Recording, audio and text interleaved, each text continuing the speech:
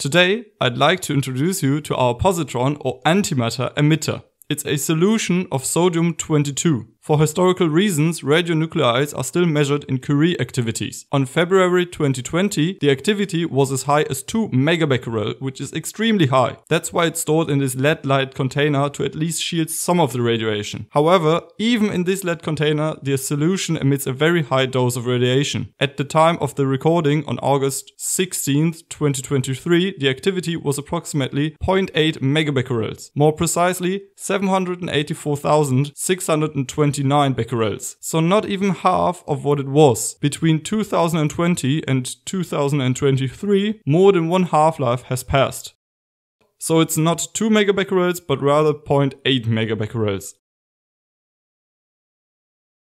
Sodium naturally occurs as sodium-23, such as in the most common form of table salt. This means that sodium-22 has an axis of protons. In the beta-plus decay, one of this proton is converted into a neutron, transforming sodium-22 into neon-22 and emitting a positron. The positron is the antimatter counterpart to the electron. During the sodium decay, whether it's beta-plus or electron capture, an excited neon-22 nucleus is formed, which emits a 1274 kilo-electron-volt gamma ray to reach its ground state.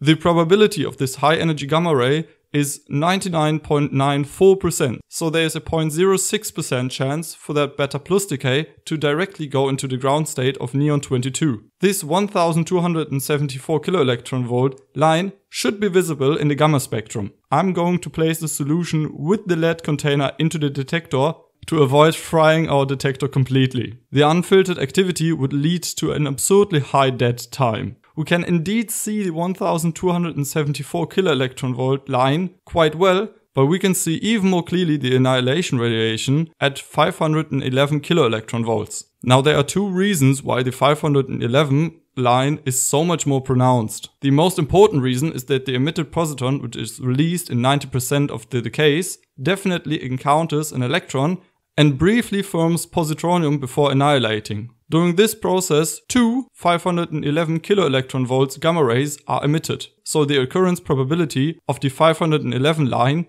due to the decay is twice as high as the 90% probability of the positron creation. So it's 180%. That's definitely higher than the 99.94% probability of the 1274 kilo-electron-volt line. In addition, the 1274 line itself is energetically high enough to undergo pair production. With more than 1022 kilo-electron-volts of energy, it can produce within the detector, when it comes near to an atomic nucleus, in this case of a germanium atom, an electron-positron pair. And the resulting positron can annihilate with an electron, giving rise to two 511 kilo-electron-volts gamma quanta. So to summarize, there are two reasons why the 511 kilo-electron-volt line is so much more pronounced. Annihilation radiation from direct positrons from the beta-plus decay of sodium-22 and pair production of the high-energy 1274 kilo-electron line within the detector. With that being said, goodbye!